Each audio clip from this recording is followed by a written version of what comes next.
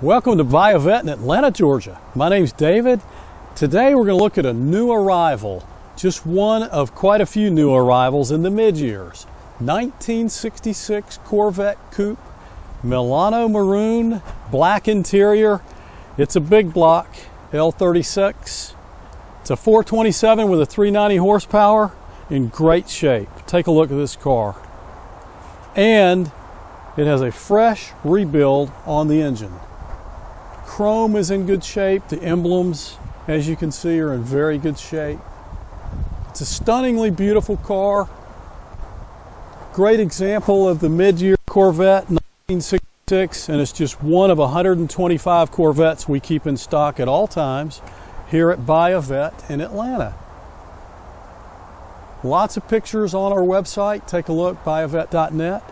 If you have any questions about this or any of our cars, email me direct, david@buyavet.net, or call me, 404-944-7300.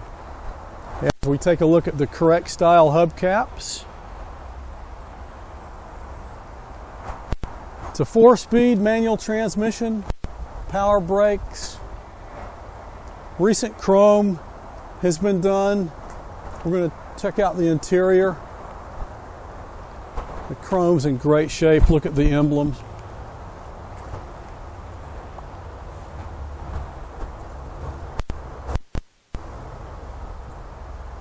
If you're looking for a specific Corvette, we do offer a locator service. Been in business 25 years.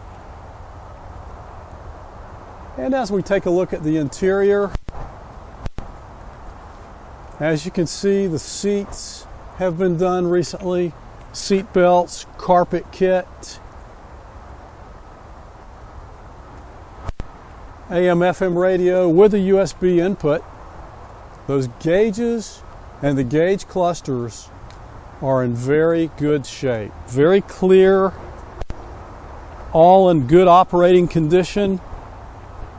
We have a shop with 10 technicians that only work on Corvettes all day long. This car comes with a free 2-year warranty that's good anywhere in America. And you can see that the interior has been upgraded to leather. It's in very good shape.